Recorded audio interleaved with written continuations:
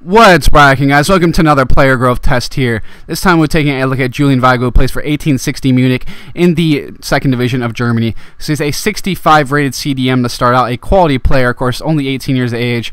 One of another great young German players. You can see acceleration, sprint speed, stamina, strength, and reactions look very good for center defensive mid, as well as his aggression, interceptions, and vision. He's definitely a little bit more on the defensive side, but you can see his great passing ability, good ball control to go along with some good stand tackle and slide tackle. Marking is decent, but you can see 6'1" as well, so some nice bit of height from him as a CDM as well as CM. Right-footed, medium, 3-star weak foot, 2-star skill moves. He's definitely going to be, a bit more on the defensive side. He could definitely play as a more of a box-to-box and, kind of a ball-winning type midfielder for you, so it's good to have that type of versatility. You could always have him come on at the end of the match as a CM and help you sure things out. You can see in that first season, he grows to an 868, some great growth you can see in attributes such as ball control, short passing, shot power, marking, long passing, stand tackle, slide tackle.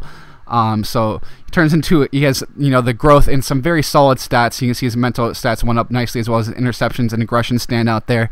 So definitely a solid CDM, and you can see the way he grows essentially does help out in that fact. And again, at the end of the second season, more growth in his aggression, interception is great to see. Ball control goes up, as well as slide tackle, stand tackle, short passing. Marking goes up very nicely as well. Good boost to his marking. So definitely going to be a solid, just defensive midfielder. Is going to win a lot of balls for you in the midfield, do a good job sitting in front of defenses. And again, ball control goes up, more technical, adding to the technical stats. Stamina, interceptions and aggression goes up, of course. Short passing, long passing, stand tackle, slide tackle. They're essentially going to be his best stats. I'll just say that for Julian Weigl. He's a quality player, and of course he has that size, which helps out with all those solid physical, mental, and tactical attributes. You can see in 2020 he grows very nicely. Again, ball control is up there, short passing, stand tackle, sliding tackle. As I said, some of his best stats there. Marking goes up very nicely, as well as long passing too. Can actually cross as well. So it's kind of nice to see a guy have that versatility. I've noticed crossing seems to go up for anyone considerably, no matter what position they play. Just kind of weird little quirk I've seen with all these growth tests. A little bit interesting there. So a lot of these players probably have ability to actually play like a right back if you have to have them play in that position, especially when we're looking at center mids, and the like.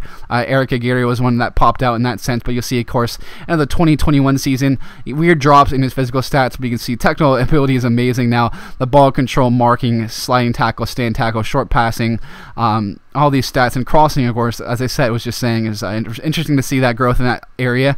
So maybe, if you need to play him at right back or something, you can put him out there. Could be interesting, but definitely has a lot of versatility to him in that aspect, as you can see, because sometimes, of course, you have to improvise, when you're playing throughout a career mode, and he can definitely do that for you. Probably can put him at center back, right back, play him at center mid, more of a box-to-box, ball-winning midfielder type, but that's what he has, just tremendous versatility. He's going to turn into a quality midfielder for you, and of course, as I said, could probably plug in some holes at some other positions. So he's definitely a must-buy. He's another quality young German player. A common theme, it seems like, probably have plenty more of young Germans to test eventually.